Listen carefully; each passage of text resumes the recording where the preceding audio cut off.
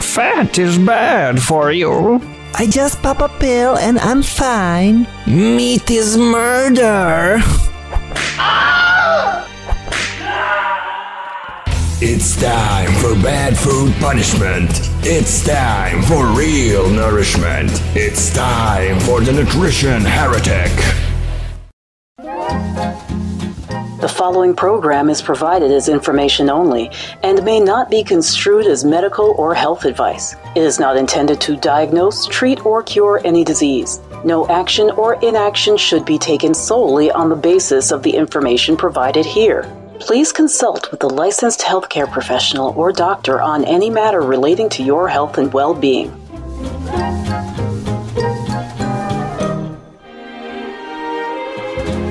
Hello and welcome to the Nutrition Heretic podcast. This is Adrienne Hugh, the Nutrition Heretic.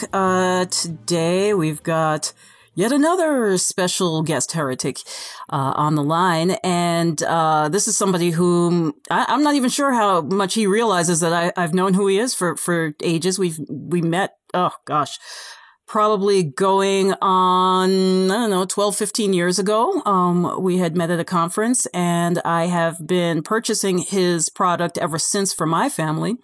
But before that, I wanted to discuss something that happened to me as a result of a previous guest. As a matter of fact, it was last week's guest, Christina Heike. She, as you may remember or not, does something called New Decision Therapy. And throughout the interview, I was kind of giving her a run for her money because I was asking her to compare NDT to other forms of energy psychology and energy medicine that I'm familiar with.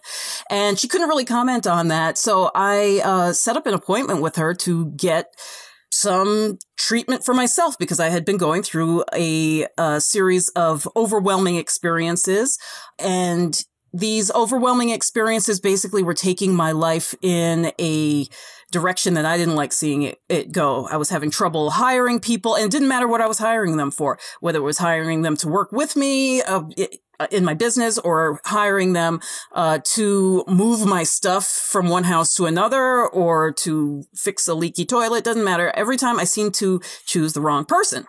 So I went in for, and the reason why I'm telling you this is because I was having trouble understanding exactly how her modality fit in. And so I thought I'd just relay where I think it's going.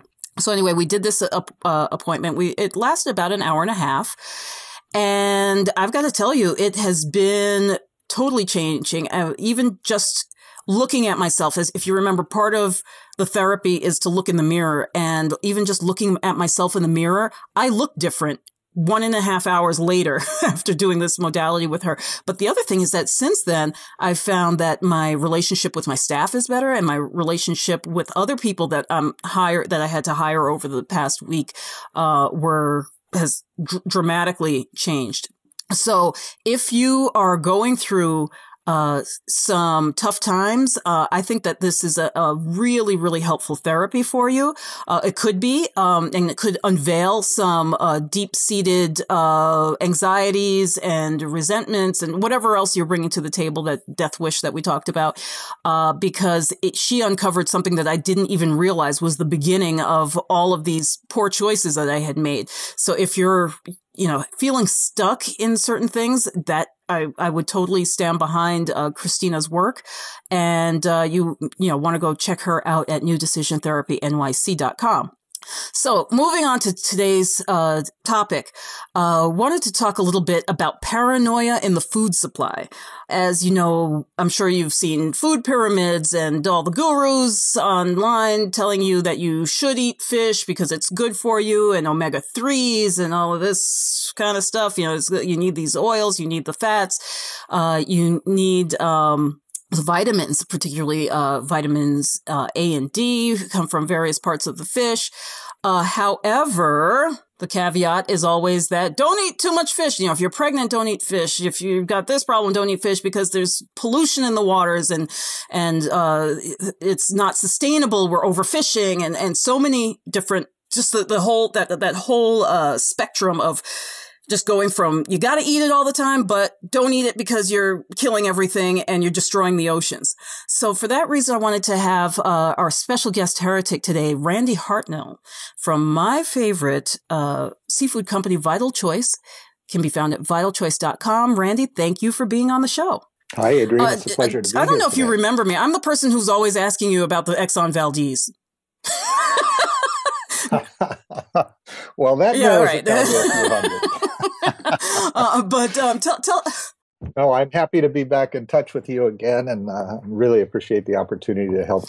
Thank you so much, audience. because I know that this is, like I said at the beginning, I know that this is a huge issue for people. They know that they're supposed to be eating fish because of all the value fish brings, but they're afraid to eat it because we've poisoned our oceans. Can you start by telling us first about the value of fish? What's the nutritional value? Why would people want to be eating fish, especially in times like pregnancy?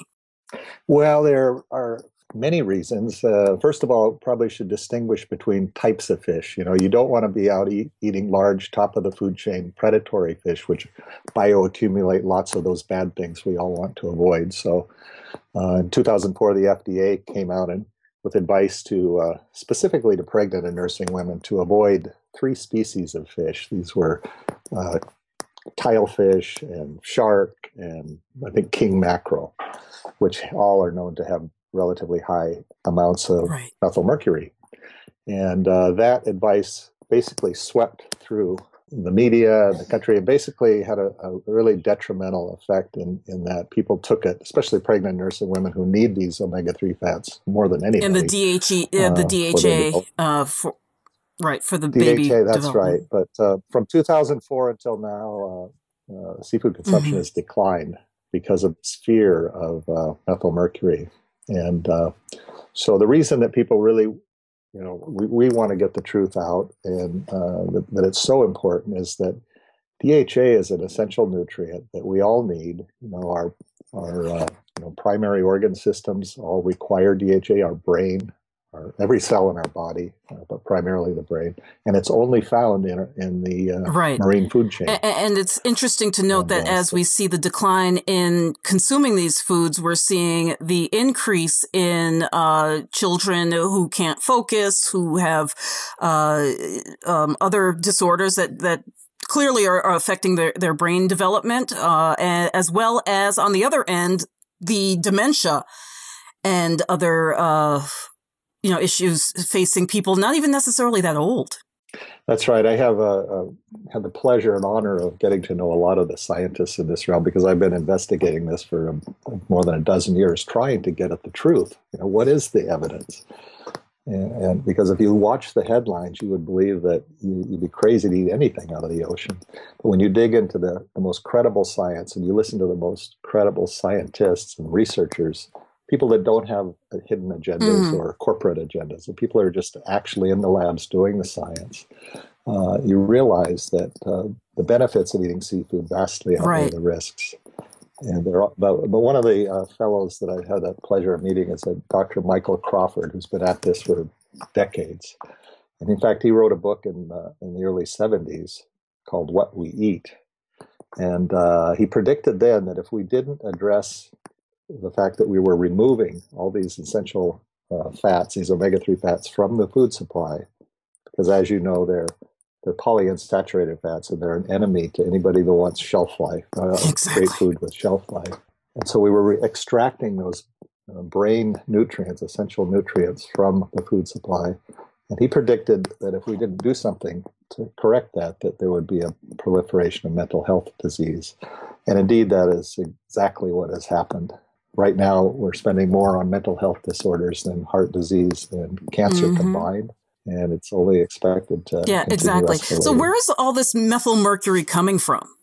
Oh, well, it's interesting. They've retrieved human remains in the northern Alaska, which they've aged at, I think, about 10,000 years.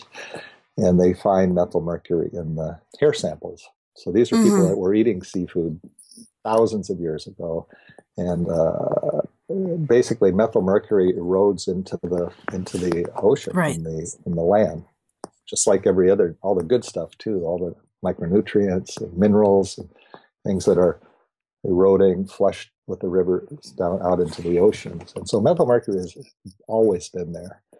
And in fact, 50% or more of it comes from underwater volcanic activity.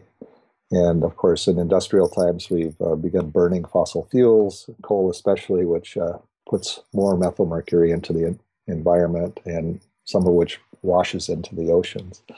But the important thing that I've learned is that it's always been there. Life itself evolved in the ocean amid a background of trace levels of methylmercury. And so for the most part has evolved a mechanism by which to to deal with it, and right, exactly. levels. And I think a lot of our problem right now is that it's people say, oh well, the liver is a filter; it's supposed to deal with that, but we're just bombarded now, aren't we? We're not just with methylmercury; we have a bunch of other things where our bodies we're not normally, as opposed to the mercury, which, as you're saying, and actually I knew this before, but I wanted you to say it, which is that the mercury's always been there. However, we're just less capable between the malnutrition, which nobody wants to believe because we're all obese, but between the malnutrition that's going on right now, where people are unable to, we're not getting enough of the minerals that help us to chelate this mercury,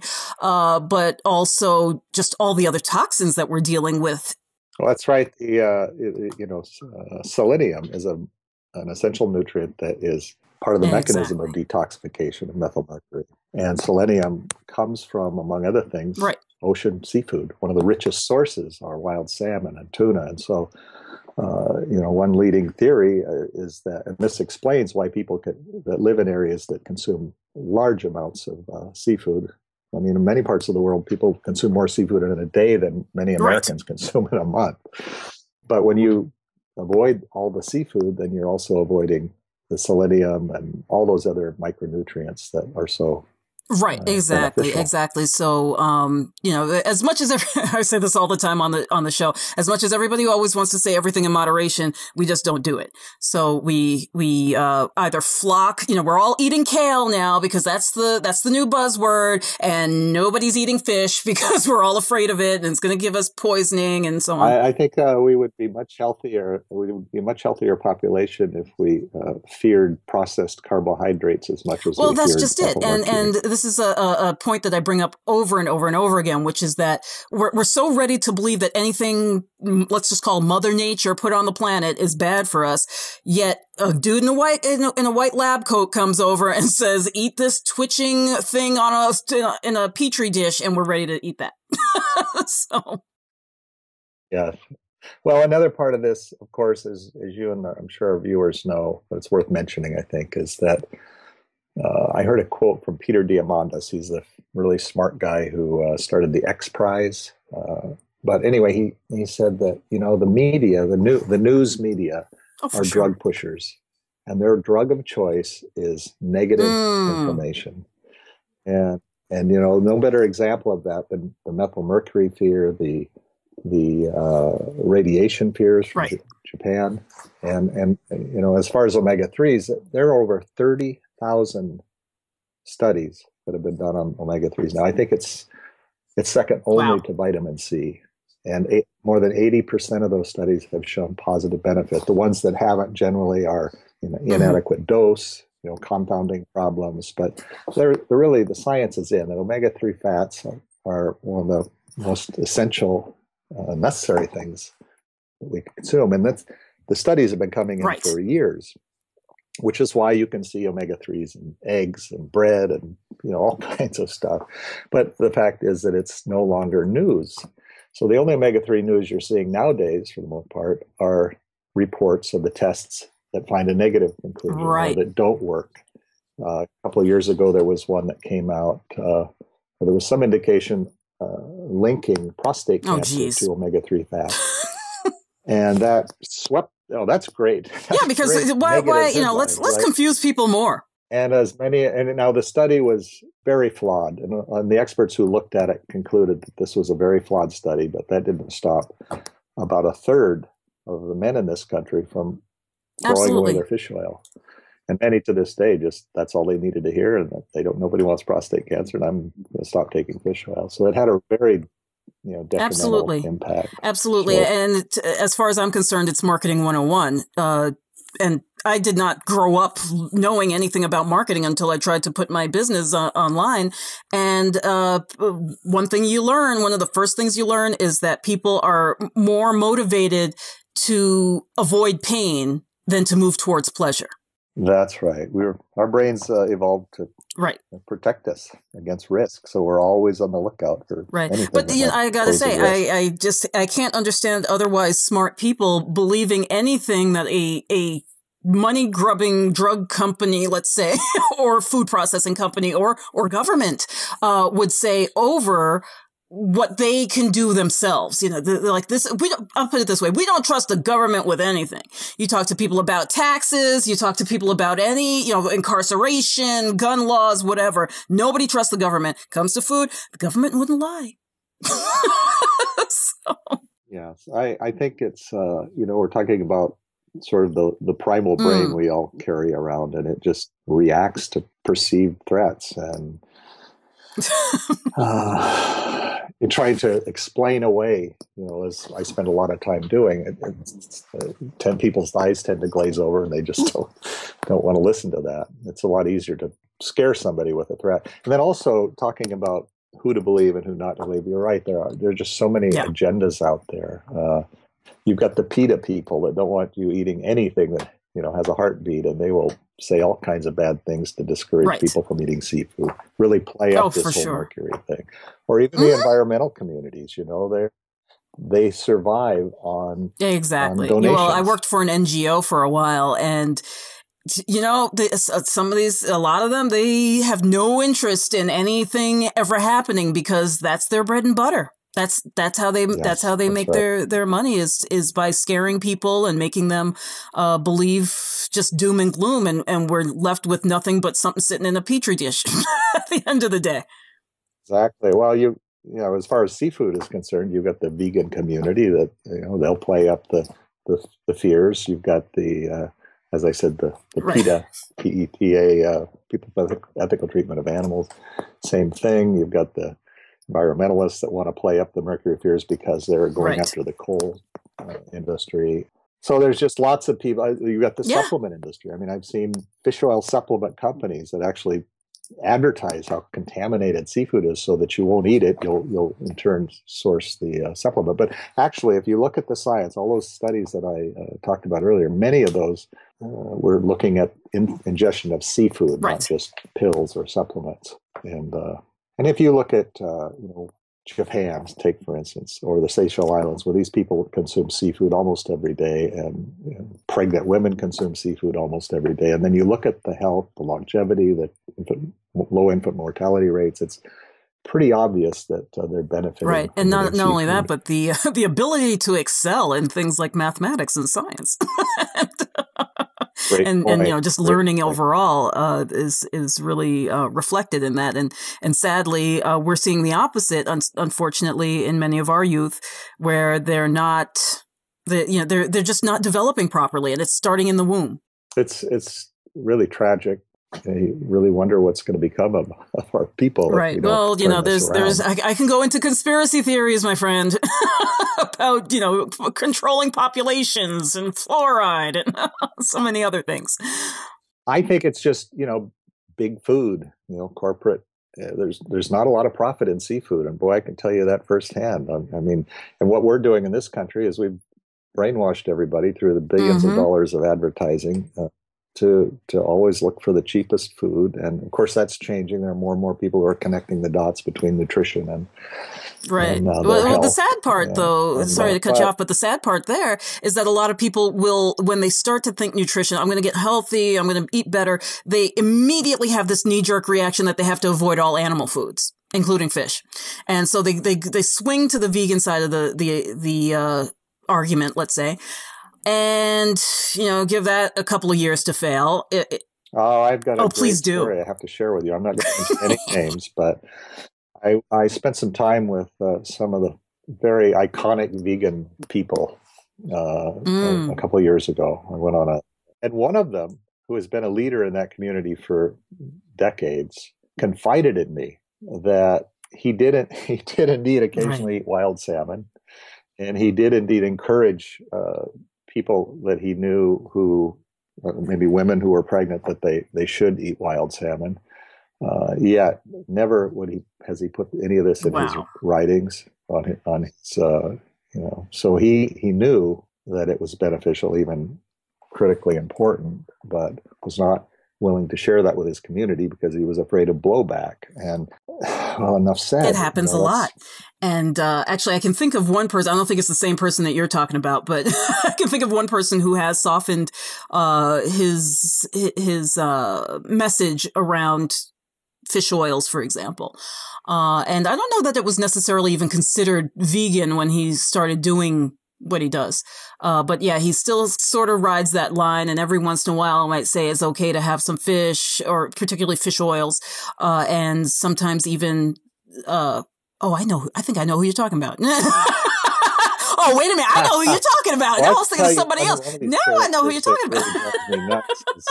So anyway, but, yeah. So, and a lot of them have gotten that bad press, that the death threats, the all of that stuff, just because they've admitted that it's okay. And you see, what I'm thinking is that now I was going to say, how can he sleep at night while misleading people? And I'm like, oh yeah, he's eating fish. Of course he can sleep at night. So. No, I mean, that is really bothers me. I appreciate that he was willing to share that with me, and he shared it with me in confidence, so I don't want to out him. But just for anybody that's listening, that stuff's going on out there. They're telling people one thing and actually doing another. And I mean, there's a lot of that, and that's why, like I always say, the answer is quite often somewhere in the middle. It's not in the extremes, and even just looking at the paleo movement, in my opinion, my experience has been that a lot of the paleo people were the vegan people a few years ago. And then, the diagnosis comes, whatever, and they realize they are allergic to everything on that side of the spectrum, and they've got to go the other way. Well, I can also just throw in, this is a totally, my personal opinion, but I was in the midst of a group of, I don't know, maybe 2 to 3 dozen, mostly vegans, and these were not healthy looking people. A lot of them had skin problems and looked almost like they were wasting away. And I just want to grab them and hug them and say, here, let me tell you about wild salmon. And are you seeing the same thing that I'm seeing with tremors, Parkinson's type manifestations?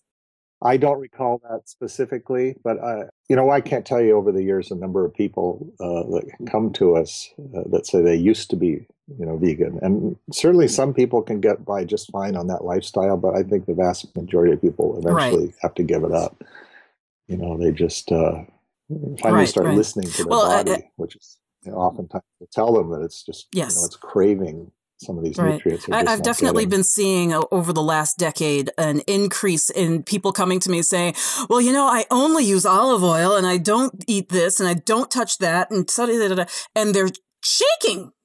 Some of them are getting the diagnosis of Parkinson's. Others are just being told that they have tremors. They're not getting a diagnosis, but they eat so healthy, so it couldn't possibly be something wrong with the diet. No, well, it's what is the definition of health now? And it's the one word that I actually don't like to use because it means nothing anymore. This is one of my biggest pet peeves. To use the word healthy, sometimes it just means an idea to a lot of people, and not what is actually happening and what's being produced by the body. Oh, just, when it comes to seafood or what we should be eating, there really is no more natural food left on the planet than seafood. We've been eating it there's concrete evidence that humans have been eating seafood for over 160,000 years. And compared to 10,000 years that we've been practicing agriculture, right?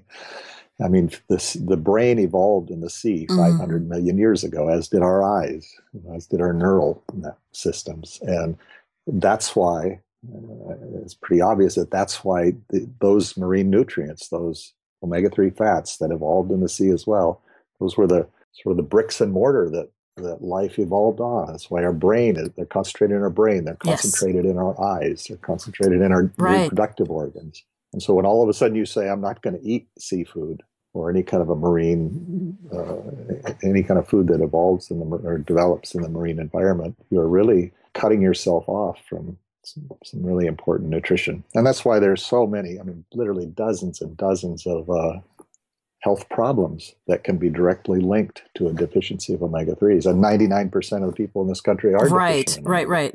So how do you ensure that your catch, when you go out, because you have several fishermen, more than several, I'm assuming at this point, fishermen who fish on your behalf. They know the most pristine waters, if I remember correctly from our previous conversations, to fish in. What do you do to ensure that they're doing what they're telling you they do? Well, as you may recall, Adrian, I was a commercial fisherman in Alaska for over 20 years. And so I know the industry, I know the people, I know the methods, I know the regions that produce the best fish, and sort of apply that to, sourcing the products. Now, as far as we're talking about purity, it's really a function of the region. You want to buy, obviously, from the cleanest places, but it's also a function of species, which I alluded to earlier. So in other words, you want fish that generally don't live very long.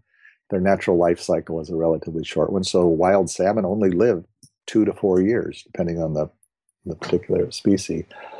I know of no serious research that indicates wild salmon are a methylmercury concern. Just the opposite. They're typically considered one of the cleanest and safest fish. Some of the 5 wild salmon species eat specifically at the very bottom of the food chain. So they're ingesting krill and plankton and, all the tiny little critters.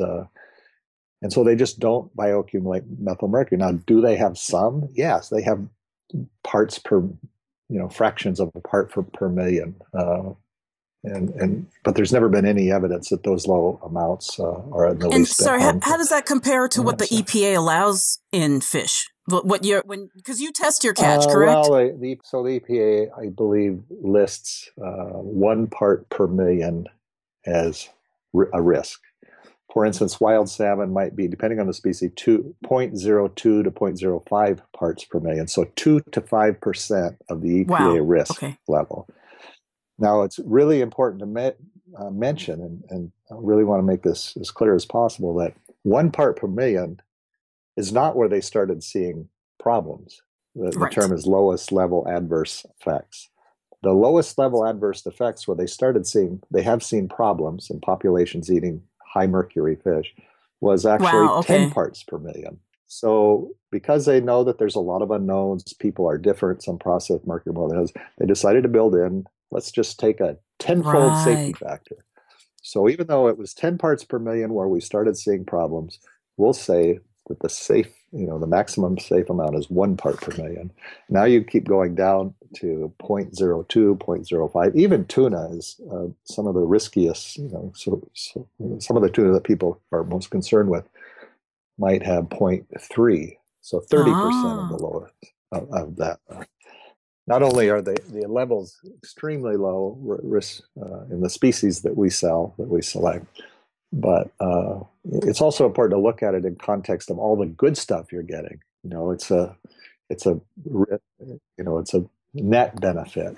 And one big study in the UK that looked at over 14,000 mother-infant pairs concluded that advice to limit seafood was actually causing the harm that it was intended. Right. And there's neglect or maybe wishful thinking because some people may say that.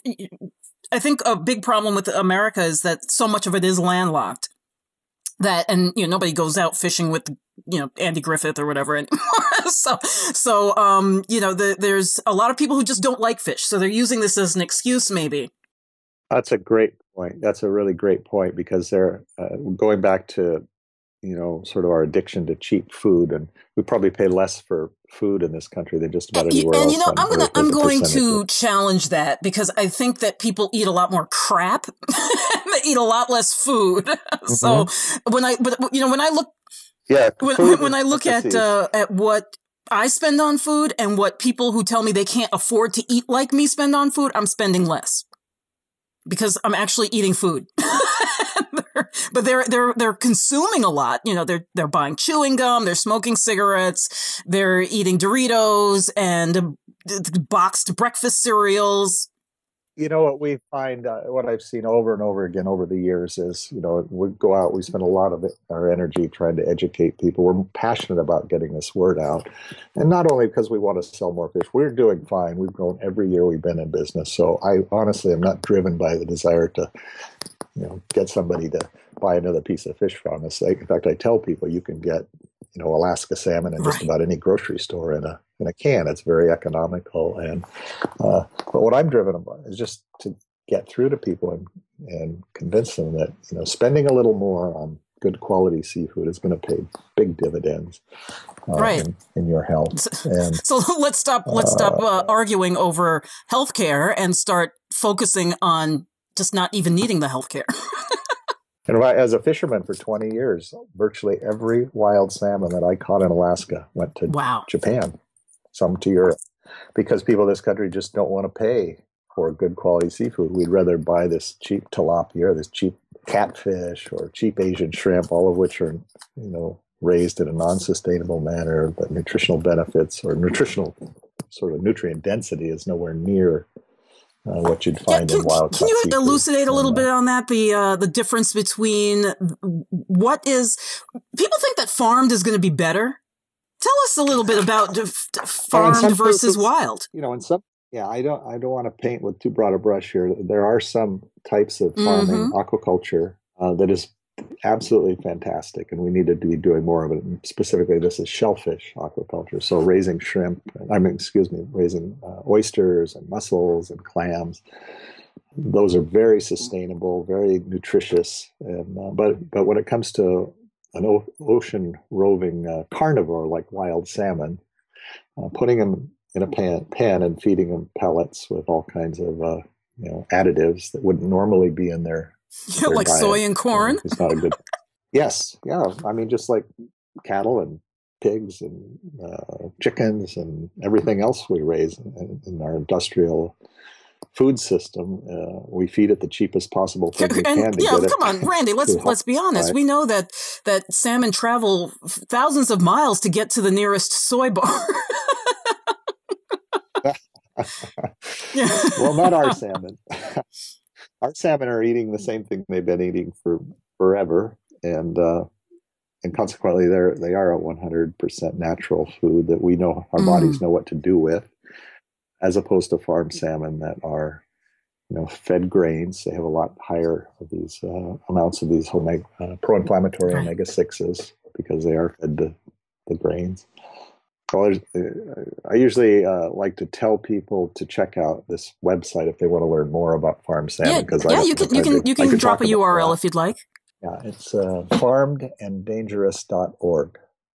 There are a bunch of them. If you just Google farm salmon, you can read all you want. But farmedanddangerous.org has done a good job of consolidating, you know, the problems. Okay, awesome. Salmon. Yeah, because one thing right off the bat I will tell you about farmed salmon is, well, first of all, we're talking about omega-3s and we're talking about fats. So everybody's fat phobic and I don't like the taste of fat, right? So with Randy's fish, first of all, your fish is basically a favorite of anybody who's ever eaten in my house or has received a gift from me for the last whenever the hell I met you. But, you know, I give it to people, I, you know, share it, and everybody goes, oh my God, where'd you get that fish? So, you know, it's perfect for the person you don't know what the hell to buy them. But his fish does not taste greasy, which I think was one thing that people are expecting. Oh, it's fat. No, it's not. It's a nice steaky fish, but it's also very delicate. And you do have some of the, I want to say, like special edition fish where you may happen upon a school of some of the more buttery varieties of salmon, and those are always an extra treat. But they're not really dry, but they're not really greasy. And when I have farmed salmon, which is extremely rare, and it's when, you know, my brain farts and I order something somewhere where I shouldn't, is that it's orange in color, which from what I understand comes from dye pellets that they're fed, or shrimp because they are actually gray from being in confinement.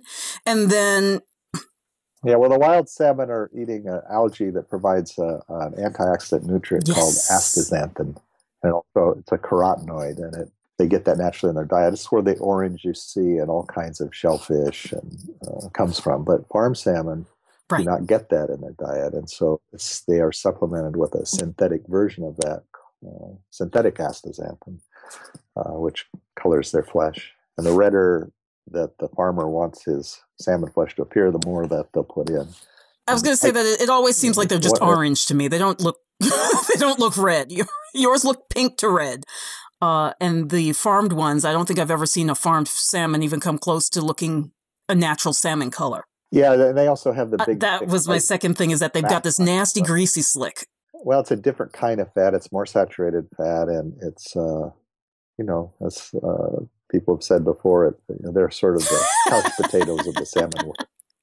They swim around. They don't get a lot of exercise, as opposed to a wild salmon that's fighting for his life every single day and swimming vast distances. And you have only the healthiest fish that ever make it back. Right. Good to know. And thank you for sharing that URL, because that was one of the questions from our listeners, was, how to know what's going on with fish. So we're going to wrap up kind of soon, but I wanted to find out from you, how has Fukushima impacted the fish supply? I'm really glad you asked that, Adrian, because that is on the forefront of a lot of people's minds. Because I live in Hawaii. I don't know if I didn't tell you that, did I? I live in Hawaii, and I'm sure that Alaska and Hawaii have very similar concerns. Yeah, if you go to vitalchoice.com, our website, and in the little box in the upper right, you just type in Fukushima, you can read all kinds of things. We've been testing our fish for years, ever since Fukushima, for radiation. We send it to one of the most credible labs for that type of testing. They're called Eurofins. We've tested, I think, at least once a year, if not more. We tested 16 different species, and we've never found any indication of any kind of levels that, in almost all cases, more than 90% of the tests, we haven't even had a detect for cesium-137 or whatever, strontium-91, what you would expect to find, and probably would find if you were catching fish near, the reactor. But what we've been told, and if you go to like Woods Hole Oceanographic Institute, the scientists, again, that are out there actually doing the science and not trying to sell clicks and grab eyeballs with sensational headlines. If you go and look at what the science is, essentially the ocean is a big place, and there's a dilution factor that is basically resulting in the fact that the seafood is not contaminated. Now, again, we can, in this day and age, with the technology we have, we can identify just the most minute levels, parts per trillion.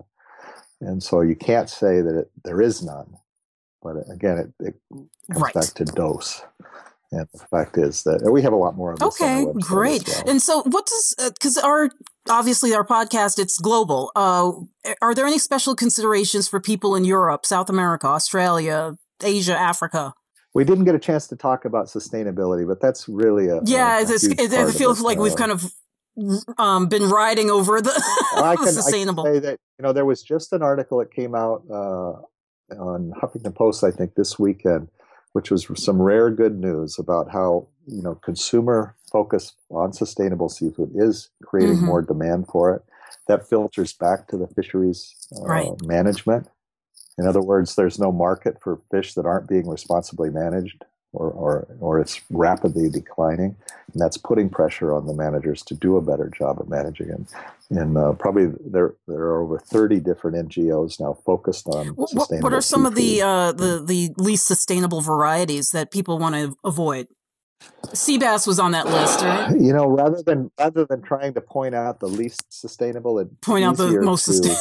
Identify the most credible organizations, which are the Marine Stewardship Council, and you can read more about them at msc.org, Marine Stewardship Council. They are the gold standard in marine sustainability, and we've been a licensee with them for over 12 years. So, and it's not easy. You have to jump through a lot of hoops. It's expensive, but that's necessary if they're going to be credible. Anyway, they are constantly certifying new fisheries, and so if you look for their logo.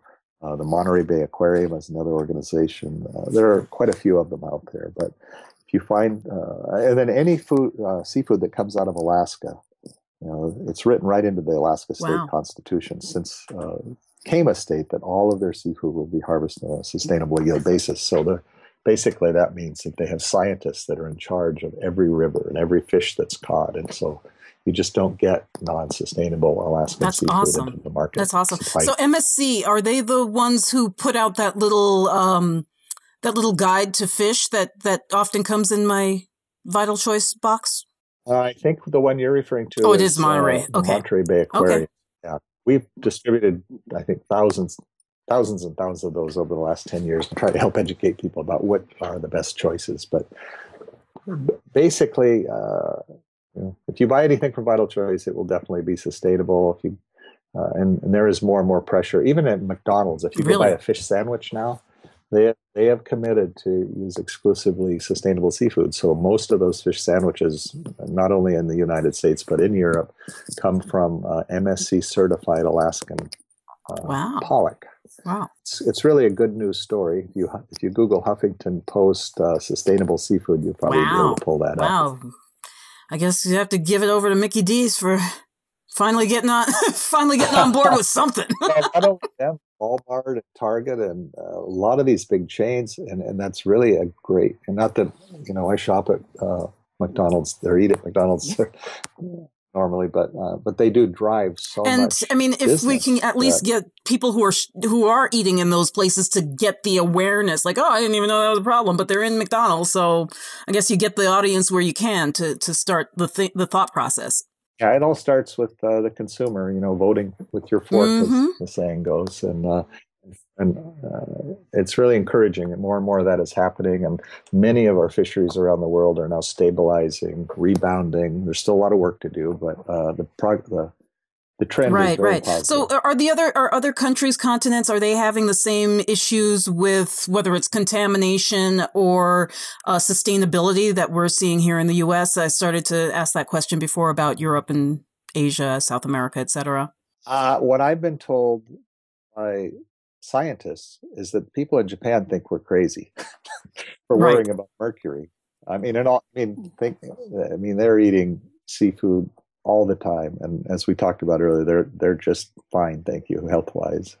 Now, the problem with people in Japan is they're starting to adopt a Western diet with more of the bad stuff, the processed things. But you look around the world, the longest-lived people, they're eating lots of seafood. So I think the media has just scared the daylights out of people, and we avoid one of the healthiest foods that we could be eating. And as I said earlier, there are some species you want to try to avoid, but most of seafood carries way more benefits. Right. Yeah. And, I do have a friend who is she's very turned off right now, but although she will eat your fish when I serve her your fish, but she's very afraid and very nervous when she's around fish, particularly raw fish, because she's apparently, I don't know what other factors are going on in her diet, why this happened, but she basically poisoned herself with a bunch of raw fish. Are we looking at the same things generally when people say that they got poisoned? I'll just make a couple quick points on that. You don't want to be eating raw fish that has not been frozen. And so all the fish that we send is either canned or it's been frozen to a very cold temperature. And so it's completely safe. We've never had any issue with people getting sick from our fish. You can go into a sushi bar and there's a lot of mislabeling. They'll say it's tuna when it's actually escalar. Escalar is a fish that basically causes severe gastric distress. It's even illegal in Japan, but it's cheap. And a lot of the lower end sushi bars will buy it and call it something else, and then you get really sick from it. I'm sorry, what was the question again? I was thinking about my brother's family who went to Hawaii, and they went to a sushi bar their first night there, and all you can eat. They were serving this escalar, and it was, they were down for like 2 or 3 days. It was similar. It's just, the whole food poisoning, because that is something that does worry people about other contaminations and, oh my gosh, it was out on the counter for an hour. Am I going to die now? Yeah, I think we make these associations, and sometimes one thing gets blamed for making you sick when actually it might have been something completely different. Seafood is, good quality seafood is if it's been well cared for, especially if it's been frozen, and Part of the problem is with most seafood that's sold in grocery stores is they don't like to sell it frozen. They like to Yes. thaw it out. And so then it sits there, and these fats that are so healthy, they also are very vulnerable to oxidation. So they break down, they become rancid, and so a lot of seafood counter clerks don't want to throw things away. I have a fellow that works for us who was a meat and seafood counter guy for 30 years before he retired, joined us. And it's been very interesting to get his insight. He said, they used to, in their stores, they would actually soak the fish in buttermilk to try to get an extra day or two out of it. Or they would, the problem with grocery store bought seafood is you just have, like anything, you have to know your vendor. You have to go to stores that are not, when something goes bad, they'll toss it out and not try to pawn it off on a unsuspecting one of the things customer. that you're bringing up for me now is when I was living in New Jersey, I knew my fish and meat vendor quite well, and I asked him one day. I said, "So what's the deal with the chicken that's skinless and the fish you have over here with the marinade?" He's like, "Yeah, that's the stuff that we should have thrown out yesterday." And they yeah, and the result of that goes back to something we were talking about earlier. That people in this country don't like fish, and a lot of that is, in my experience, is that they just haven't had a good experience. Somewhere in the past, their aunt or grandma or somebody served them some fish that was really fishy and nasty tasting, and they've decided, well, if that's what seafood tastes like, count me out, and go through their whole lives avoiding something that is so good. And then one other thing I just want to throw in before we end is a lot of people are intimidated by preparing seafood. In reality, it's one of the easiest, quickest things to cook. And on our website, we've got a whole series of little 1-minute videos. Yeah, you've got some great recipes on your website, so definitely check that out. Sorry, before I let you go, I have Eileen Grossman, one of our listeners. She had a couple of questions for you. First of all is packaging. She had heard that it's okay for... There's no real regulation on the term wild caught for salmon, and she wants to know whether or not she can trust packaging. If she buys some salmon, canned or otherwise, that says wild caught, is it really wild caught, or is there some weird loophole that people are getting through? Oh, that's a fantastic question. Unfortunately, there is a lot of bait and switch, a lot of fraud out in the marketplace. I was in New York, Fulton Fish Market a few years ago, and we were in a fish stall, and I noticed all these cases of salmon that said, these boxes that said wild king salmon. Well, this was off season. This was in like November. And I said, well, where in the world are you getting all this wild king salmon this time of year? And he said, well, that's farmed wild king salmon. We sell 60,000 pounds a week. People don't want to pay for real wild king salmon. Yeah. And so I wrote an article about that in our newsletter, which you could find on our website if you're interested. And Marion Burroughs at the New York Times called us. They ended up doing a front page Sunday New York Times expose about it. And the truth is that every time there's an investigation into this, they find a large amount of bait and switch. So it really just comes back to, and as the case with anything, just know your vendor, buy from people who are not, who are likely to be telling you the truth. And also, when it comes to wild, you should say, well, where was the wild salmon from? Because if it's truly wild, it probably came from Alaska, and they will know that. But if they waffle, if they don't really know, then chances are that it's actually there's salmon. Like the stupidest con people ever, which I guess is good for those of us who know.